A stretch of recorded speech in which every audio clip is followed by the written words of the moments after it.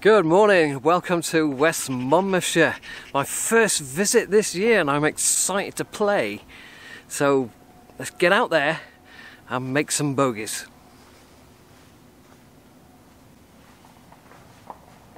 Unless of course you were planning to shoot 65 today. No? Well, we're going to make some bogeys then, aren't we?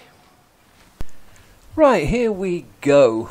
Now I'm certain the members know exactly what line to take with their driver to get close to this short par 4.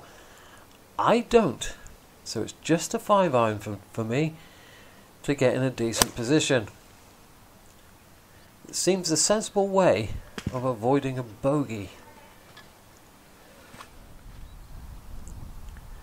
Two-tiered green, flag is on the front. Going past this flag is a no-no.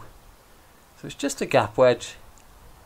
As it happened, it finished just shy of the green, which is ideal. It's a good place to miss because from here, although I've got to come up about 18 inches, 20 inches, it's a very simple chip and a putt. And we've avoided our first bogey. Right, this is par 71, so breaking 80 is 8 bogeys, 10 pars. Breaking 90 is 18 bogeys. Breaking 100 is an awful lot of bogeys and double bogeys and perhaps worse than that. So there's absolutely no need to get upset when we make a bogey, even if it's early in the round. Green is in a bowl. You can't see the surface of the green, but it does mean the sides gather the ball back to the green, which is a good job because this was most definitely offline and I've bounced off the right hand bank. Good for me. Now if you want to avoid bogeys, lagging is a skill you're going to have to learn to get the touch and the feel to drop this inside 4 feet. And if you've practiced your 4-footers and you actually put some effort into lining these things up, then this should be a formality. But we will miss one every now and then because that's life, that's golf.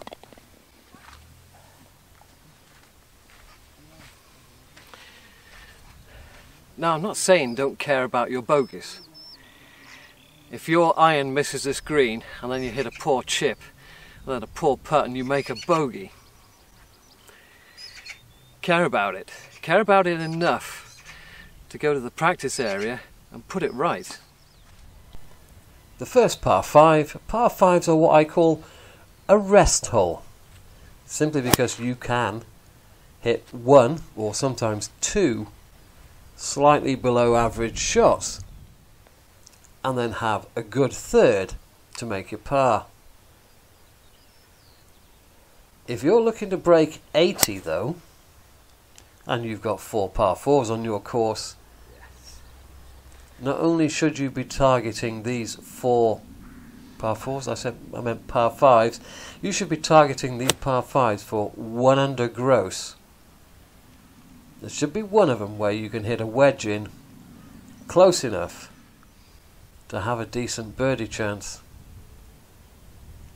But for the rest of us, they're a rest hole. No matter your handicap, you should be looking to get 5s on these, because they do allow you to make a mistake and still get a 5.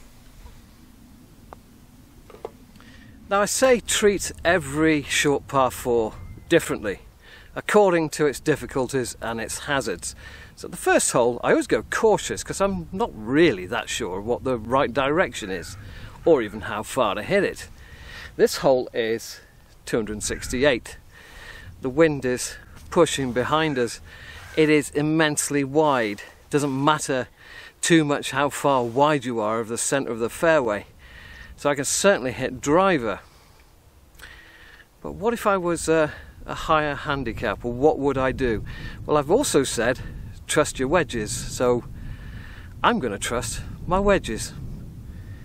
268 downwind. Oh, I'm going to try a 6-iron.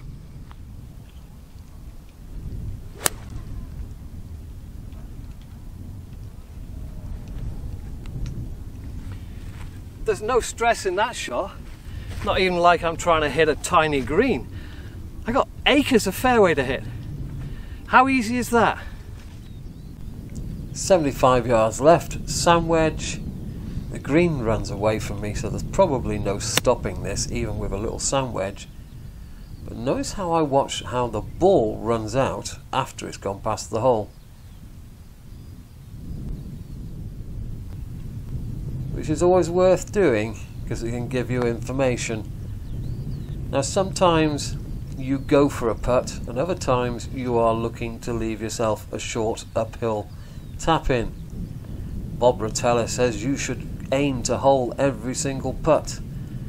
I disagree. I think sometimes you need to work on leaving yourself something uphill.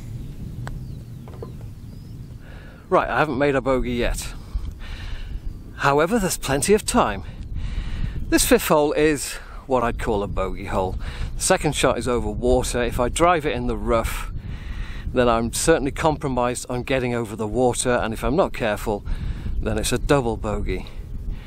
So there are bogey holes, and then you've got to try and play them well. If I go in the rough, I might have to play for a bogey to avoid a double bogey, if you see what I mean.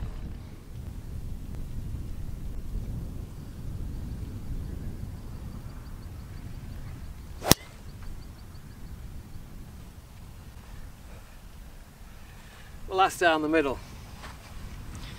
I'll show you a bogey in a minute. Well, we can still make a mess of it from here with a 6-iron, especially into the little breeze. Anything badly mishit is in the water, so we must take care to take enough club. I didn't catch it particularly well, or I misjudged the breeze, but either way, it's another one of those lag situations. Gotta get it inside that short distance so you can make a par.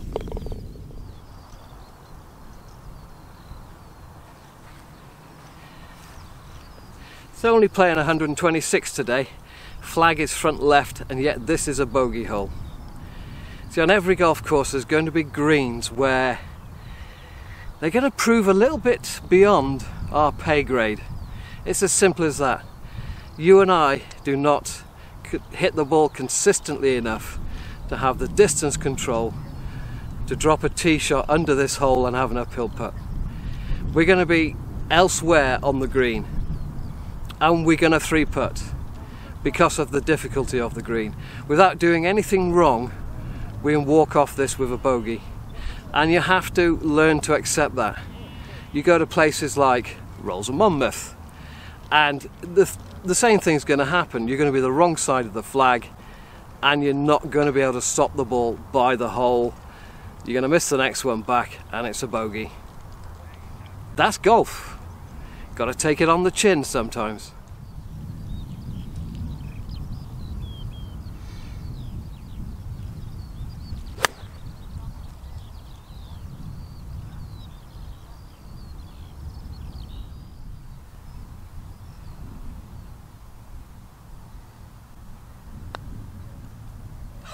Kidding me. I've just thrown a ball up the green so you can see what I mean. My only way of stopping this is to hit the hole. So you can make a bogey, and it's not really your fault.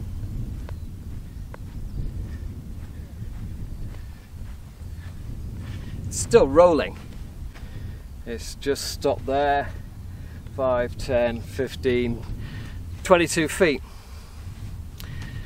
So on a green like this, sometimes you can do nothing wrong and still walk off with a bogey.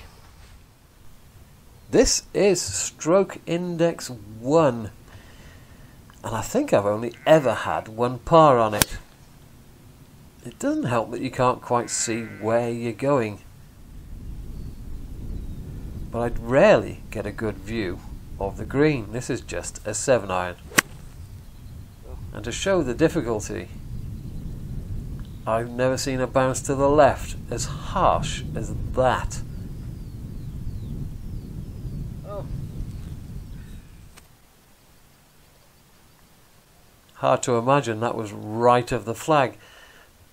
But we can still avoid the bogey. It's just a little flick up there with a chipping club. The job isn't over yet. We've got to finish this off. Number 8 here. I always take driver. Not only is it a huge amount of fun to hit driver down this hole and reaching the front edge and getting a chip and putt birdie, there's another reason too, and that's in the fairway down here short, where I'd leave myself for a pitching wedge. There's humps and hollows and ridges and any number of bad lies, so I like to fly over them. But in the interest of science, I've got my 175 yard club. Now there is a ditch across, so if I don't catch this right, I might be in it, but let's trust my wedge to get me the par and avoid the double bogey of going out of bounds. Now you can make bogeys by being too cautious. This is just my 5-iron.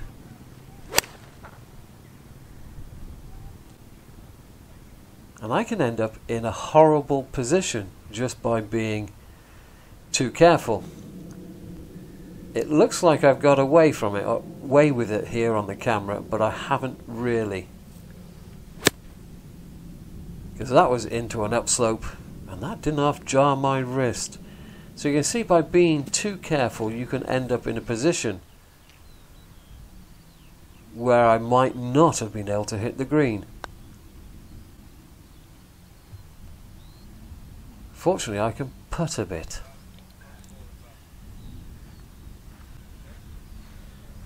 So whilst taking driver is a big risk, sometimes not taking enough club is also a big risk.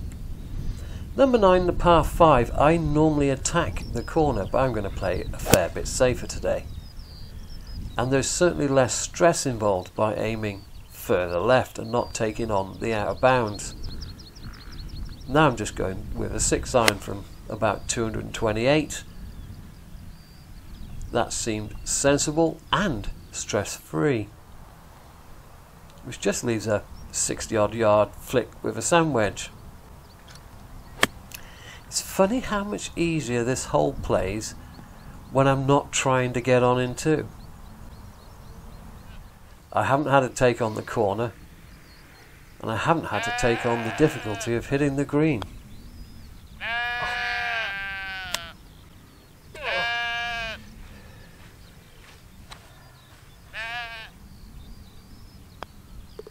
Right, the 10th.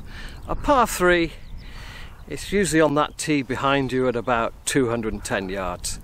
As soon as you come to a par 3 that's got a 2 to start the number, it's going to be a bogey hole, isn't it? You're putting wood in your hand.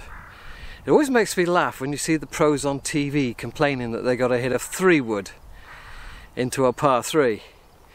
Well, this tee box I'm on today is 191 yards. That means for Neville, it's driver. So I'd advise the overpaid pros to shut the hell up, because us amateurs are hitting woods on par 3s all the time.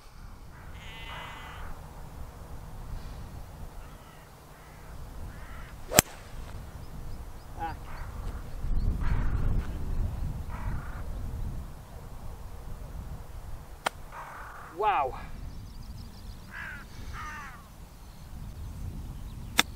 Oh.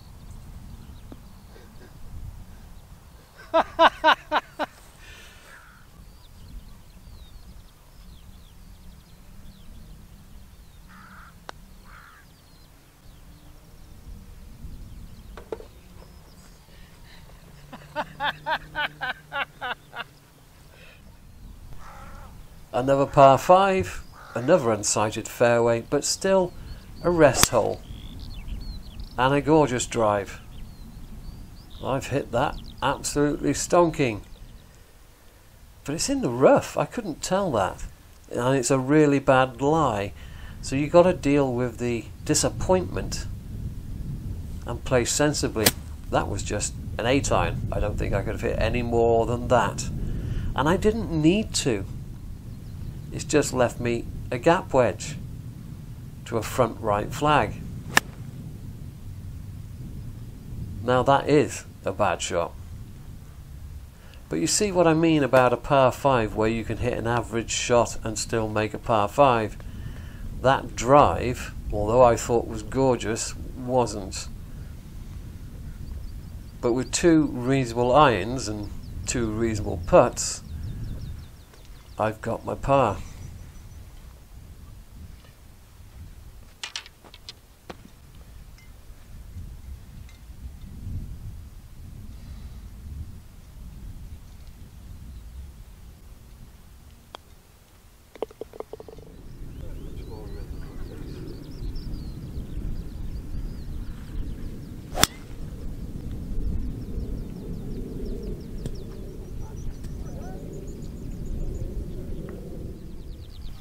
My first poor drive.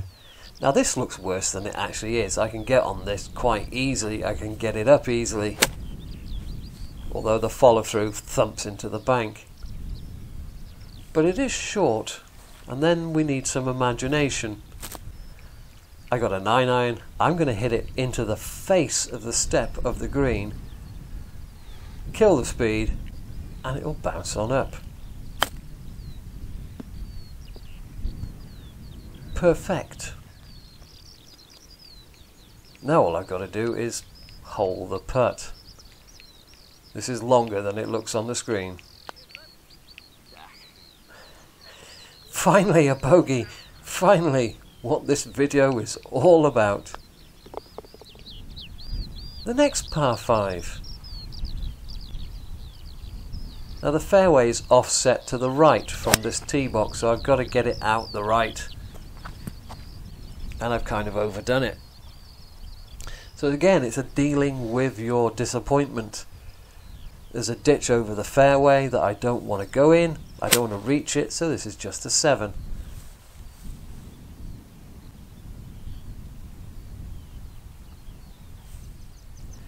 And the 7 leaves me a perfect wedge. So you don't have to be aggressive on par 5s to get your par 5. It's 3 shots, and you can use any 3 clubs in the bag to execute them.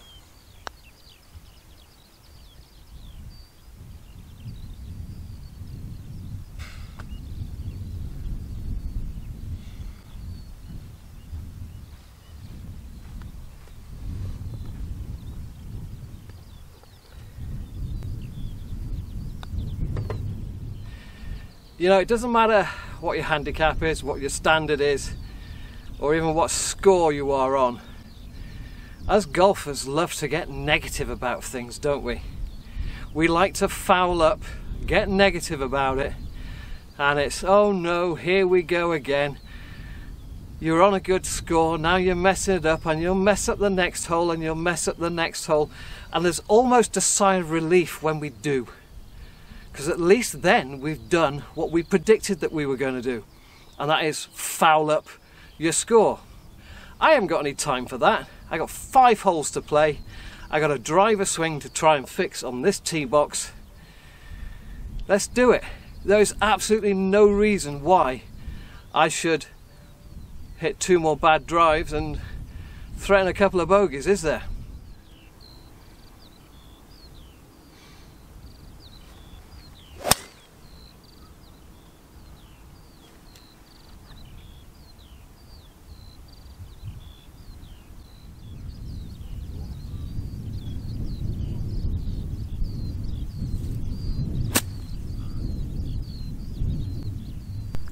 Well, that's short, so we get one of those Bob Rotella moments where he says you must aim to hole every putt. Well, from here all I want is an uphill tap in, so I'm not aiming to hole this at all.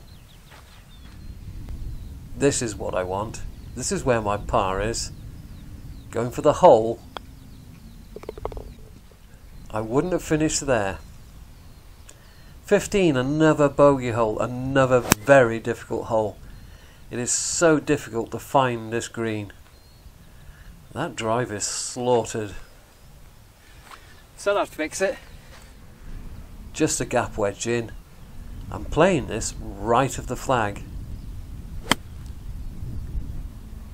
And this is an even bigger bounce to the left. I don't know how it's finished down here. Now the camera has just fallen over twice because of the slope here. So I was thinking about the camera behind me, not the shot in front of me. So it doesn't surprise me that I shanked it or hit it poorly in some other manner, and with my head scrambled we've got ourselves a double. Now we go after 16, 240 yards, 3 hybrid. Enjoy.